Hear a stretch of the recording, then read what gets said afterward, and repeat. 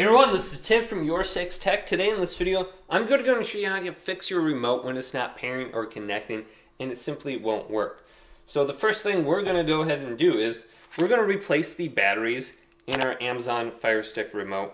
Otherwise, you can maybe just change the positioning of the batteries. So let's go ahead and just put these batteries in. And these are brand new batteries. I just placed these in yesterday.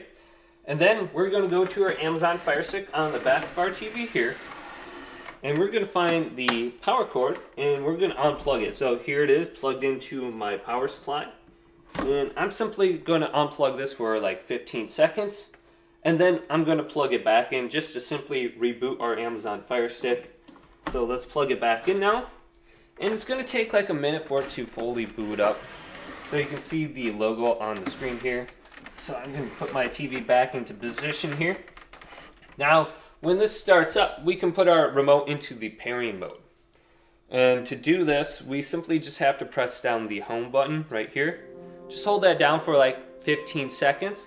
And you'll notice a green light will blink in the top here. And then after like 5 to 10 seconds, it will blink even faster. It's trying to pair with the Amazon Firestick. So let's just give this a minute here so we can go ahead and pair our remote again.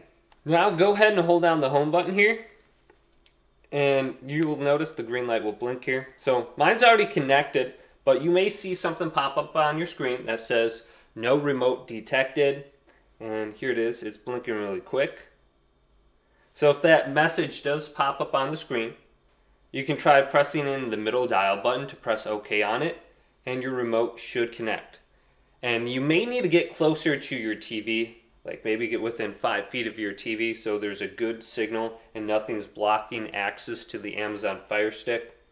Or maybe even coming around to the side of the TV because the TV could be blocking the signal. But hopefully this video did indeed help you guys out. Did leave a big thumbs up and subscribe to my channel down below for more tech videos coming up next on YourSixTech.